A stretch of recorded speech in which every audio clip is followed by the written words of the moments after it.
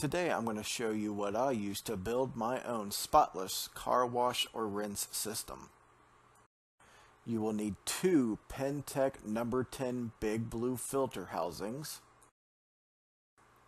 two mounting brackets for the big blue filter housings since they don't come with them,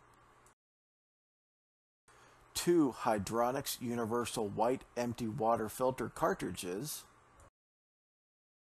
a Dixon BA776 brass fitting 3/4 inch garden hose thread male to 3/4 inch NPTF male, a Dixon 504-1212 brass garden hose thread female swivel to 3/4 inch NPTF male, a 4-foot hose leader, anywhere from 1 to 3 of these 3/4 inch by 3 inch nipples, lag screws and washers for mounting the filter brackets to the filters themselves, 5 pounds of DI resin, and a TDS meter to keep an eye on when it's time to replace the resin.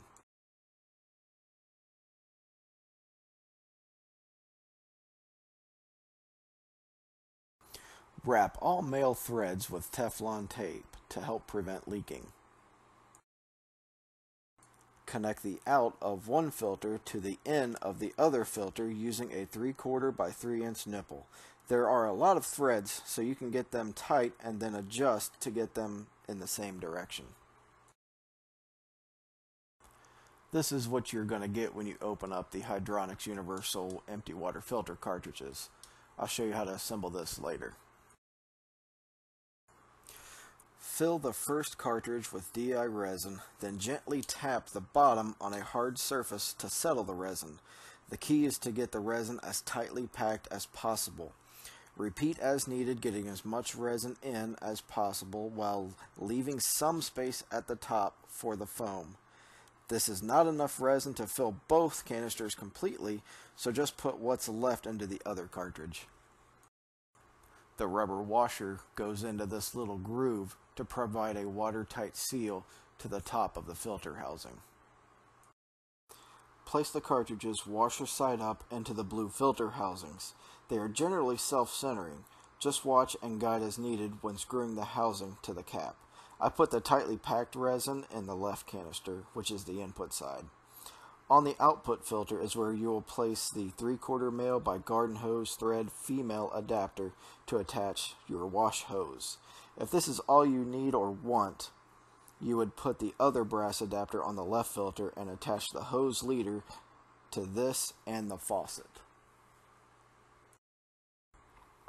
Here's my optional equipment for if you have especially hard water or you have water with chlorine or chloramines in it, as both of these can destroy your DI resin rather quickly. You will need one of these filters if you have hard water but no chlorines or chloramines, or have soft water but have chlorines or chloramines, or you will need two of these filters if you have both hard water and chlorines or chloramines. If you have chlorines or chloramines, this carbon filter will save the life of your DI resin.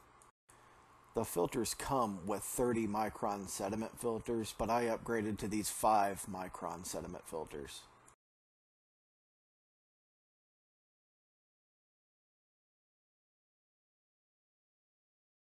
The 3M filters come with mounting brackets and screws to mount the top of the filter to the bracket, but they don't have screws to mount the bracket to a surface.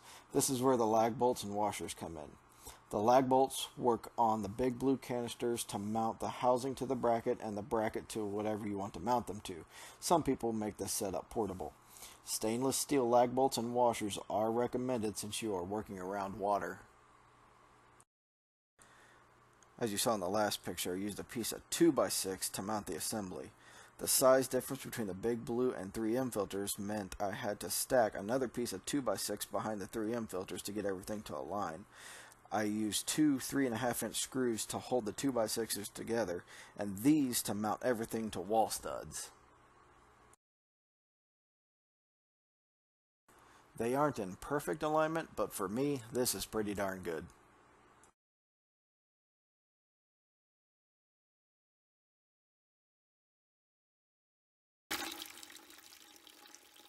This is the flow from the spigot through the 4-foot leader directly into a bucket.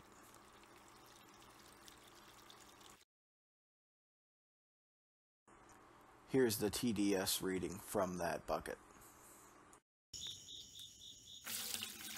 This is the flow through all the filters plus 50 feet of coiled garden hose, which may or may not have a kink or two in it. But as you can see, this is plenty enough flow for me to power my pressure washer through and it not be starving for water.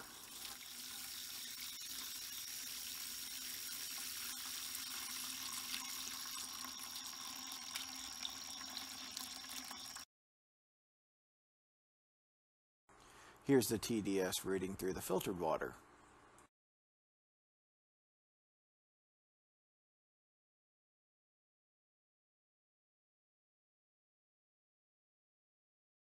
I originally tried using these little guys to mount the filter housings together to save some space, but they were too small and the filter housings ran into each other before they were tight. That's why I recommend using the 3-inch connectors. Does mine leak a little bit around the connections? Yeah, on 1 or 2 of them, but nothing some tinkering around couldn't fix. Thanks for watching, guys. I hope this was useful, and I'll post links to all this stuff down in the bottom.